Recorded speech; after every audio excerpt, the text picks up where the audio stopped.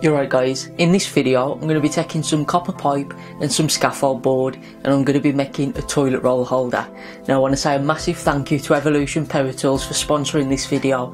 I really hope you like it. I got everything I needed for this project from B&Q, so everything should be easy to find if you'd like to make one for yourself.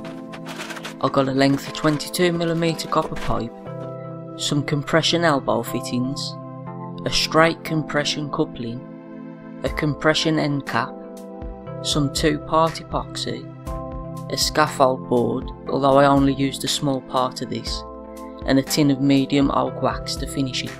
The main task for this project is cutting the copper pipe.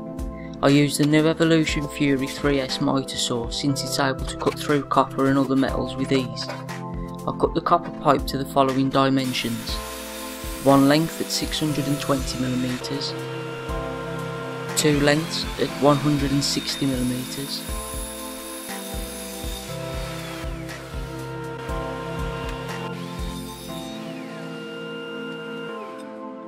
one length at 50mm,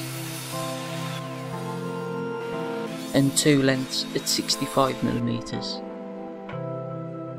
Once all the pieces were cut, I test fitted them together with the elbow fittings.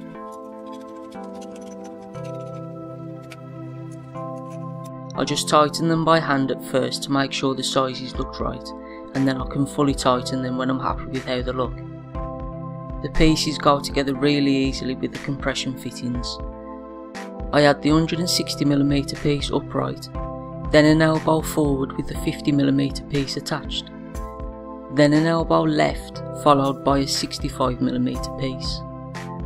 Onto that I added an elbow going down with the other 65mm piece, then an elbow right with the other 160mm piece, and then I added the compression end cap onto the end of that too.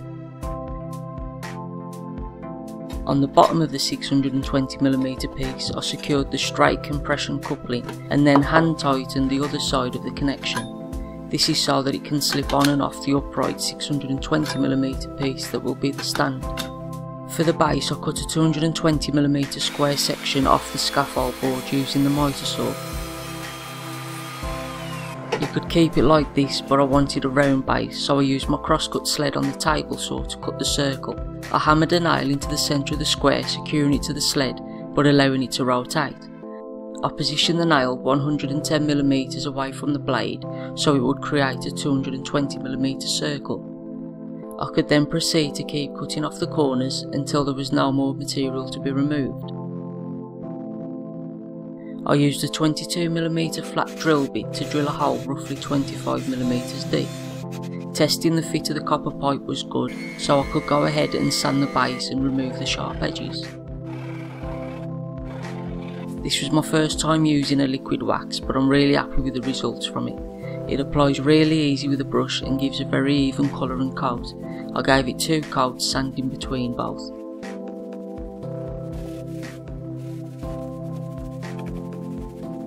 When the wax was dry, I sanded the end of the 620mm copper pipe to give the epoxy more surface area to adhere to. I could then squeeze out a small amount, mix it thoroughly, and add it to the hole and the end of the copper pipe. I made sure it was fully seated in the hole and it was square to the base. I did consider adding the metal banding from the scaffold board to the base, but I decided against it in the end. At this point the toilet roll holder is done, but it's just missing something.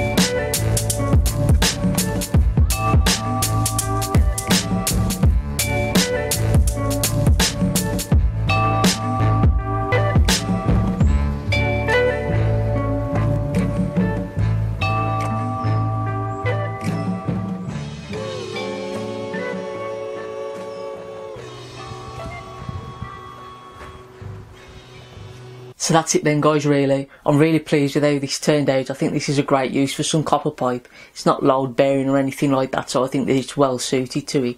I like adding that little phone stand on the back as well, because I know a lot of people take the phone in the bathroom with them, so that's ideal for that. Let me know what you think down in the comments below, please. I answer all comments. If you like the video, please give it a thumbs up. If you didn't like it, give it a thumbs down. If you could share the video as well, share it with your friends. Maybe they'll enjoy it and hopefully they'll be inspired by it. I hope you was. And if you've not subscribed to my channel already, please go and click that subscribe button so you'll be sure to catch my next video when it's released.